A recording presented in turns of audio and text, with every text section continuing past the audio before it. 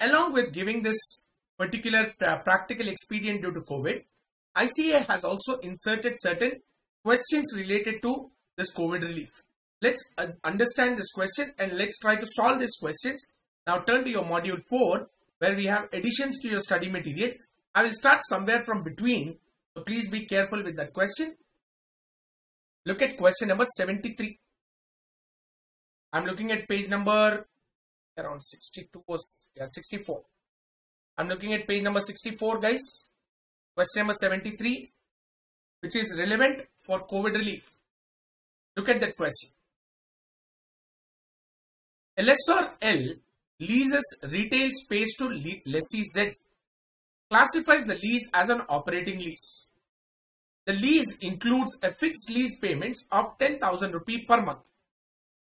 Due to COVID-19, L and Z agree to a lease concession that allows Z to pay no rental for the period from July to September, but to pay 20,000 for the period from January to March. There is no change in the lease. How should the lease be accounted for? Guys, as such, there is no relief at all. Why is there no relief? Because if you look at, he has given me rent-free concession or rent-free accommodation for July, August, September, 3 months. But he is asking me to pay double the rent for January, February, March in the same year. Therefore, since it is during the same year, I cannot consider this as a lease modification at all. There is no reduction in lease rental available as far as this particular concession is concerned. Therefore, you cannot apply practical expedient in this case because you have been given no concession as far as the lease rental is concerned. Look at the solution. L determines that the reduction in lease rentals in July to September and the proportionate increase in Jan to March does not result in an overall change in consideration. L does not account for this change as lease modification, continues to recognize operating income on straight line basis, which represents the pattern in which Z derives the benefit from the use of underlying asset. So as such, there is no relief. Look at next question. Probably there is a relief here. Look at it. Lessor M enters into a 10-year lease of office space with lessee K, which commences on 1st April 2015, and the lease rental is 15,000 rupees per month payable in arrears. M classifies the lease as an operating lease, right? So M reimburses X relocation cost of 60,000, which M accounts for as lease incentive. Lease incentive is recognized as a reduction in rental income over the lease term using the same basis as for lease income in the case of a straight line basis of 10 years. So even this relocation cost is a reduction of lease income over 10 years. 1st April, pandemic, M agreed to waive K's rental payments for May, June and July 2020. The decrease in consideration is not included in the original terms and conditions of the lease, and therefore is a lease modification. How is it accounted in the books of lessor? Guys, whenever you are talking about such kind of lease concession and I am talking about lessor accounting, lessee practical expedient was available. Lessor, it would have simply treated on a straight line basis. Look at it. M accounts for this modification as a new operating lease because there is a lease modification and the lease modification is substantial. So therefore, he will treat it as a new lease altogether. The earlier lease is expired on 1st April and from 1st April, a new lease has come into picture and he will have to classify this new lease accordingly and recognize according to IND-AS 116. M recognizes the impact of waiver on a straight line basis over the remaining lease term of 5 years in the new lease. M also takes into account the carrying value of unamortized lease incentive, that is 30,000, and M amortizes this balance on a straight line basis over the new lease term. If you look at, there's a lease concession given for 3 months. Apart from that, there's a lease incentive which was provided by the lessor for 6 lakhs, which was provided throughout the lease term of 10 years. This lease commenced on 1st April 2015. When is the lease modification being effected from? 1st April 20. That means 5 years already gone. That means this relocation cost has been already charged to P&L to the extent of 3 lakhs. Remaining amount of relocation cost is only 3 lakhs on straight line basis if I talk about. Now if I look at, there's a lease concession completely given for 3 months. And if you look at the lease rental, it is 15,000 rupee per month. Calculate now. How many years? 5 years.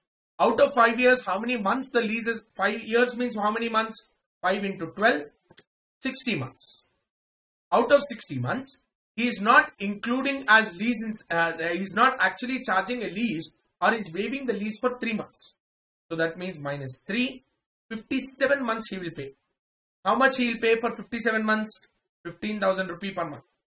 That means he will pay 8,55,000 rupees over 5 years of lease term. But don't forget, there is also a relocation cost of 3 lakhs, which should also be charged as a reduction from lease rental.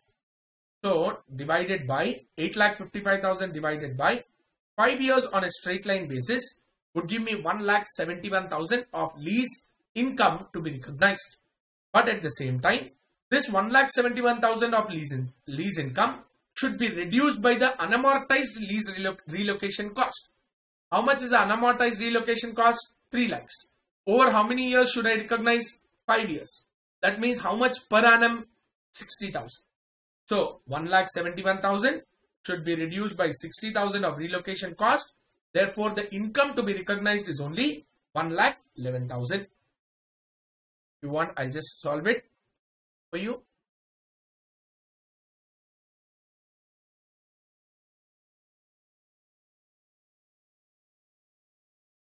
It's a new lease which is applicable from 1st April 2020. Correct? My lease term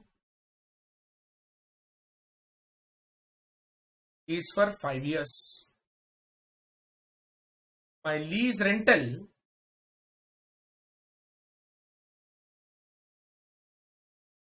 is 15,000 per month. However, waived for April to June 2020. That is exactly 3 months. On that day, I also have unamortized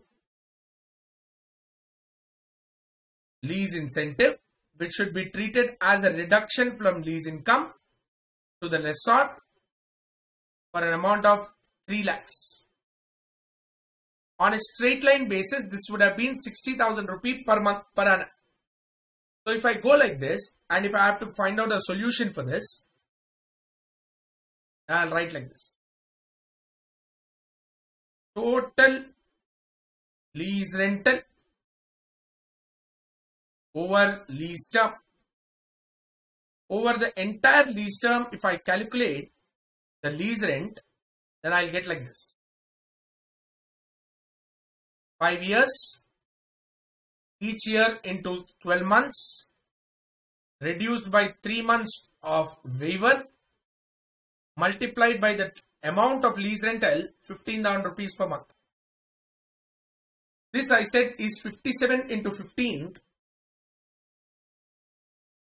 which would be 8,55,000. 1,000 guys, sorry. 15,000 rupee per month. So this would have resulted in 8,55,000.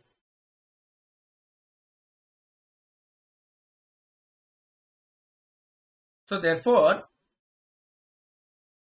lease rental recognized as income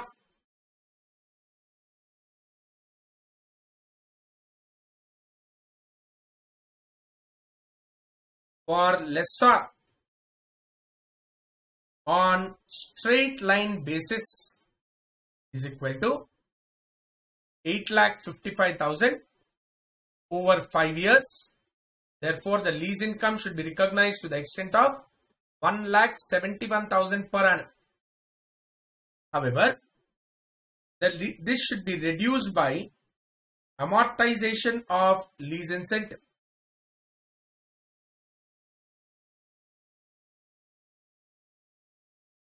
This should be reduced by amortization of lease incentive.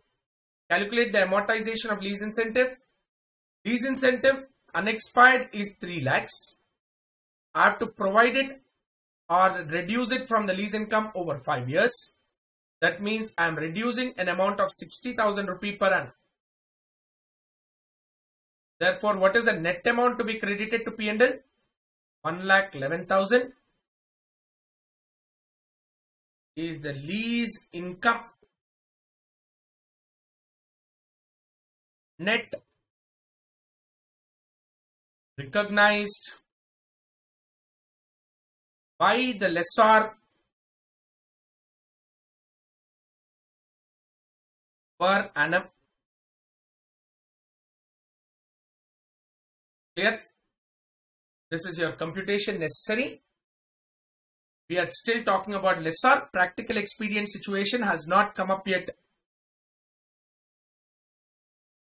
you want, I'll just repeat what I said. I said the lease rental is 15,000 rupees, but however, there's a 3 months of waiver option which is given to us. Therefore, instead of paying the lease rental over 5 years into 12 months, I am reducing it by 3 months. Total, I am paying a lease rental only for 57 months. If I charge 15,000 rupees every month, then the lease rental is 8,55,000. Out of this 8,55,000, if I apply straight line basis of measuring lease income, then I will recognize 1,71,000 into your credit of P&L every year. However, it should be reduced by the amount of lease incentive amortized, which is 60,000. Therefore, the net lease income recognized by the lessor every year to the credit of his P&L is 1,11,000.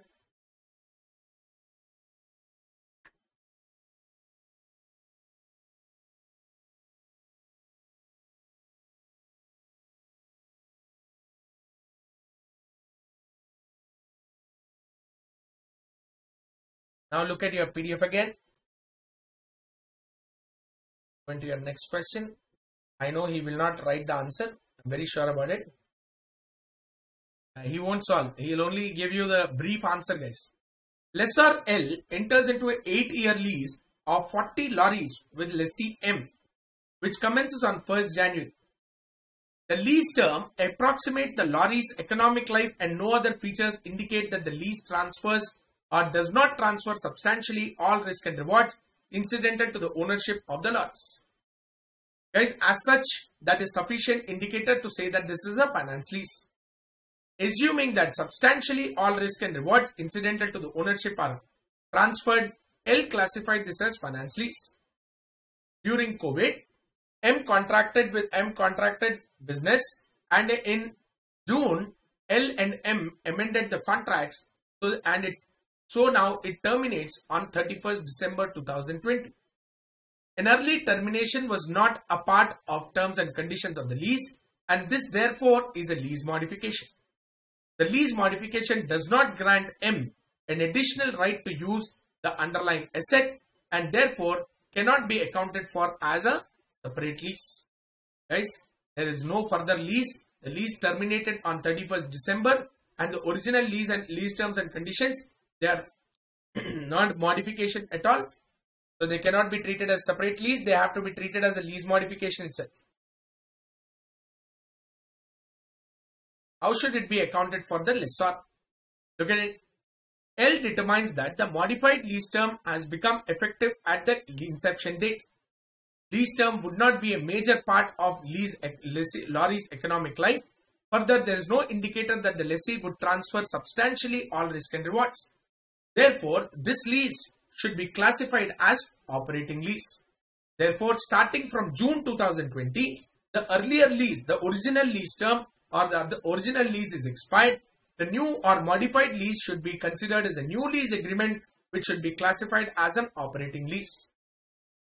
So he derecognizes the lease receivable, recognizes the underlying asset, difference should be transferred to P&L.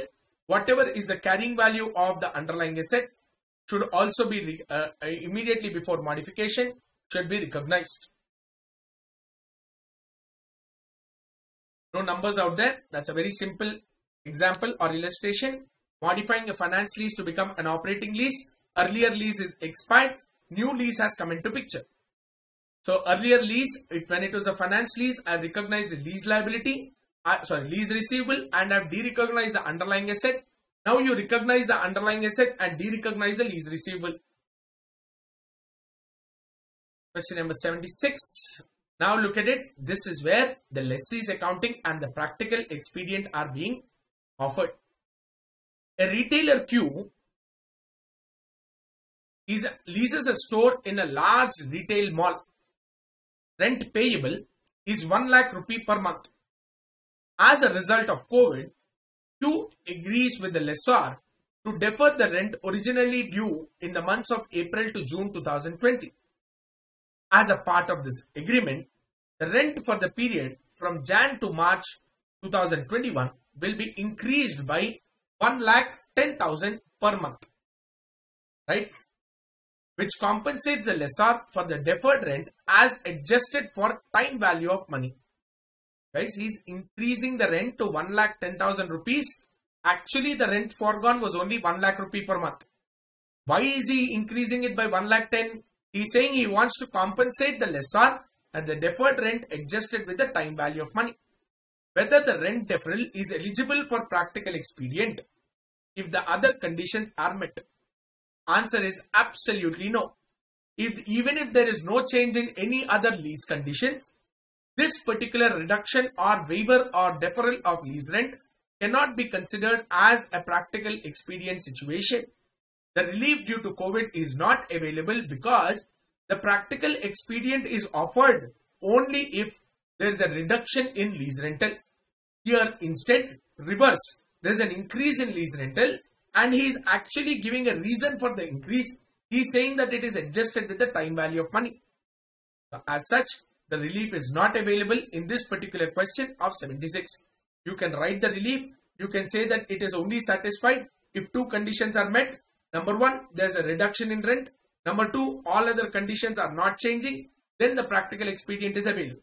Here, since the lease rent is increasing from 1 lakh to 1,10,000, you cannot offer any practical expedient to the lessor, to the lessee. Therefore, it has to be treated as a lease modification, revise the value of lease rental, lease liability and the RUSA.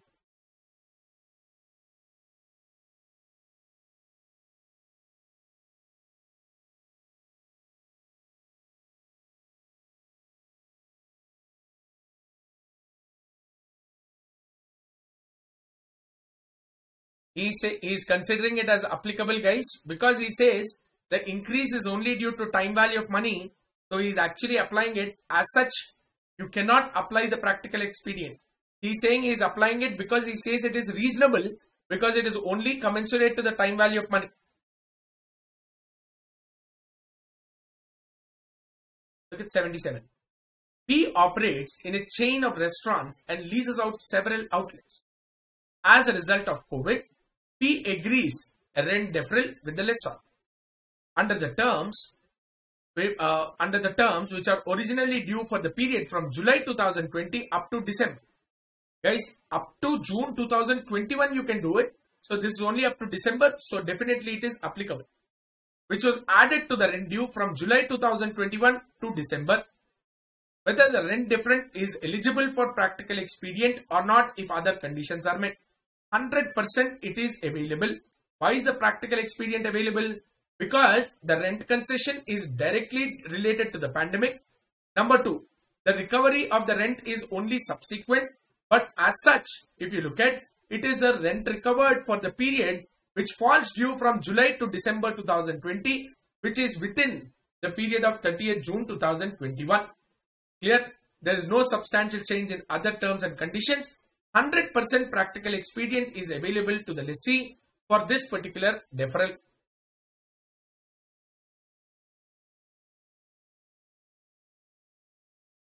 Lessee T leases an office building from the lessor. As a result of COVID pandemic, in September, T agrees a rent concession with the lessor where the monthly rent being reduced to 50% per month for the next 12 months commencing from 1st October. One case situation, because if you look at, he is applying this rent concession from 1st October for a period of 12 months. That means the rent concession is offered up to 30th of September 2021. Your practical expedient is only available if there is a reduction or if it is the same lease rental up to 30th of June 2021 only. Since this is beyond that period, the practical expedient is not available even though there is a reduction. Therefore, instead of applying practical expedient, the lessee should apply lease modification and remeasure your ROU asset and lease liability. Down below, rent deferral does not satisfy the criteria of practical expedient given under para 46B of IND-AS 116. Rent deferral reduces the payment starting from October and the reduction will continue up to September, which is beyond 30th June 2021. Therefore, T or the lessee is not permitted to apply practical expedient. Therefore, since the practical expedient is not available, he has to modify the lease and make sure that he is remeasuring the ROU asset and the lease liability based on the new lease rentals or new schedule of lease rentals. He did not write that sentence. You write it. It is always important. Lessee is granted a lease concession by the lessor, whereby the lease payments for the period of April to June was deferred 2020. Available 3 months were added to the end of the lease term for the same monthly rent, and the lessee pays the deferred rent during these additional months. Rent concession is a direct consequence of COVID-19, whether the practical expedient is available. 100% it is available, but unfortunately, if you look at, there is an extension. There is an extension, because when there is an extension, that means the lease term is not remaining the same. There should not be any change in the other conditions or other terms of the lease. Here there is an extension of the lease. So let's see what is the answer that he writes. Lessee considers applying the practical expedient. In considering whether the rent concession is eligible for practical expedient, he takes into following the conditions. Firstly, the revised consideration is substantially the same. Yes, it is substantially the same, because though he has given you a concession for 3 months, he added it towards the end. Secondly, the rent concession is only reduced up to 30th June 2021. 100% is satisfied. Thirdly, there is a change in the lease term. That means it is extended by 3 more months. There is no explicit guidance on whether that extended lease term is substantive or not. If it is substantive, then you cannot apply this particular practical expedient. If it is not substantive, then you can apply the practical expedient.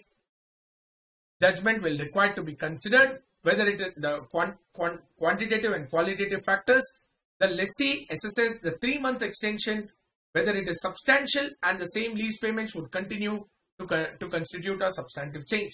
Hence, conditions of para 46B are met since the rent concession is a direct consequence and all other conditions are met, and the lease concludes that the rent concession is available for practical expedient.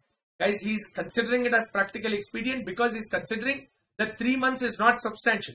But it depends. It is a judgment which we have to take whether it is substantial or not. There is no substantial change in other terms and conditions. Now, what is substantial? You never know. If the lease term is 10 years and the lease is increasing only by 3 months, not substantial. But the lease is only for 3 years. 3 months increase is almost 10% increase. You can say that it is not, you cannot consider it as not substantial.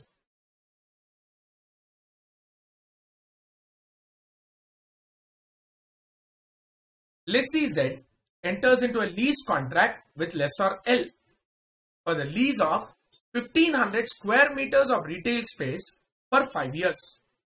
Lease commenced on 1st April and the lease rentals of 1 lakh are payable quarterly in advance starting from 1st April. 1st April, 1st July, 1st October, 1st Jan. Z's incremental borrowing rate is 5%, assuming that it is interest rate implicit from lease cannot be determined. There is no initial direct cost, lease incentive or dismantling cost. Z's business is severely impacted by COVID.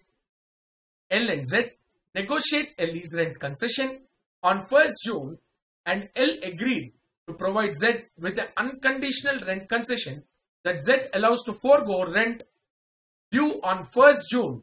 That is, L forgoes Z's payment for the month of 1 lakh due on 1st July. So one rent concession he has given. What is the accounting treatment for the lease concession, assuming that it is eligible for practical expedient? Now I leave this question to you. I want you to put an effort in solving this question.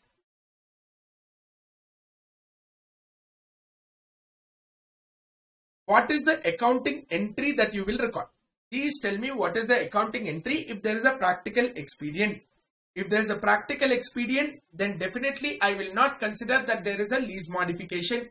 So I don't have to revise the values of lease liability and ROU asset.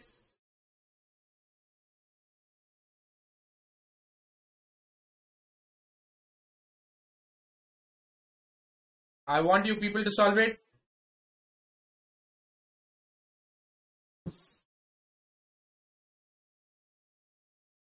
Hope you have read through the question. Please try solving it. Talking about question number 80.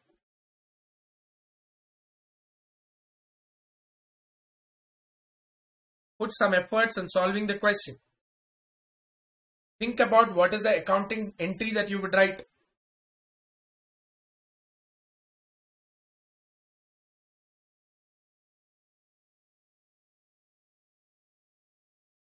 Think about what is the entry that you will write.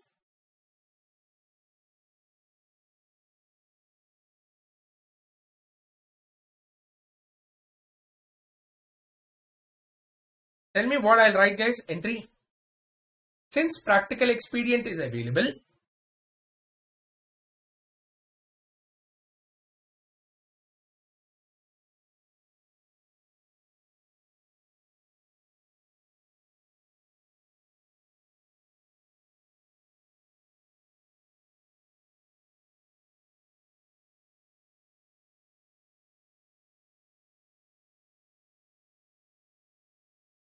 to the lessee,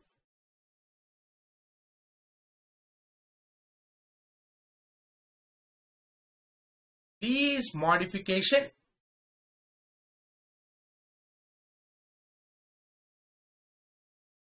need not be considered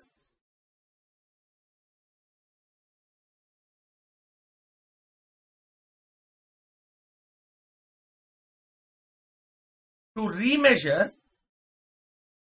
If it was not available, I would have remeasured lease liability and ROU asset.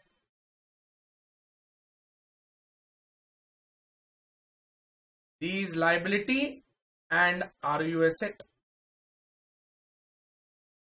Correct? So therefore, the lease liability and ROU asset would still remain the same. Then, due to the rent waiver which is provided, how many months rent waiver did he provide? He has provided me with a rent waiver of, look at the rent waiver that he has provided. On 1st June, they provided that Z has no concessional rent only for the period, only for 1 quarter, which is the amount due on 1st July. So therefore, on 1st July, when the rent was supposed to be paid, I would have written the entry as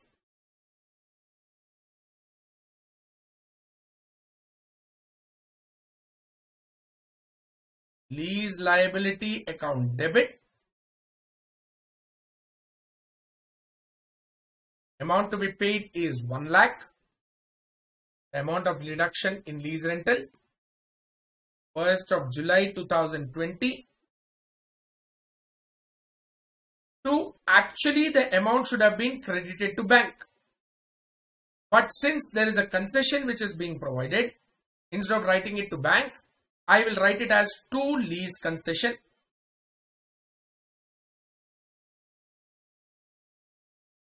How much amount? Same amount, entire amount waived off, 1 lakh.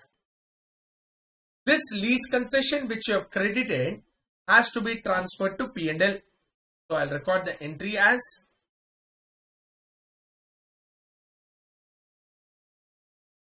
lease concession account debit to P&L.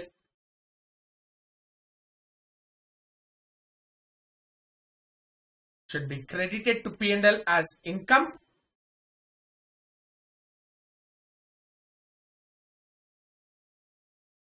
Clear?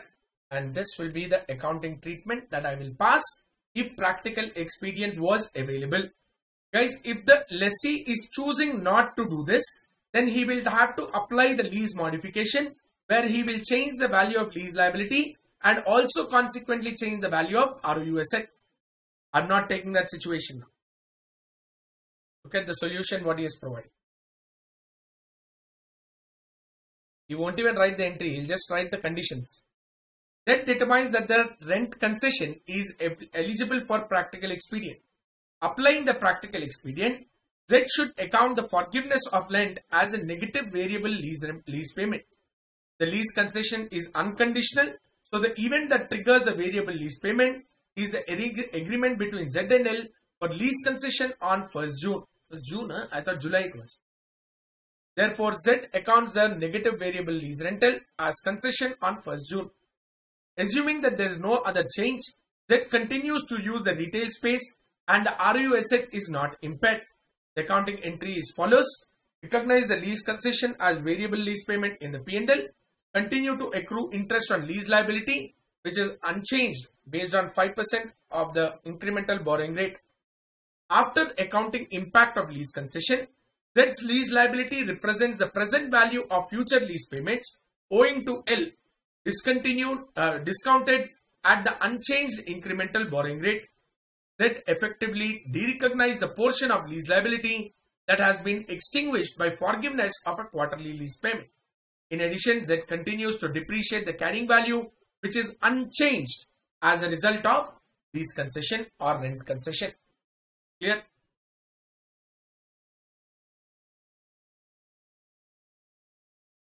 So that will predominantly bring us to certain questions which the ICAI has inserted into your additions to study material. Only one point where I differ with ICAI is when the lease rental has changed commensurate to the increase in time value of money.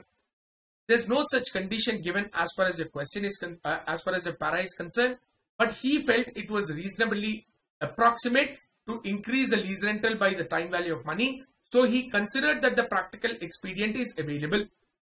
So let us agree with ICAI saying that if the lease rental has increased which is exactly equal to the time value of money or which represents a time value of money, let us avail or let us make the lessee available with the practical expedient for the purpose of your exam. Clear? So that will bring us to the end of discussion on this para which was inserted recently due to COVID, and there is a lease concession which I am talking about.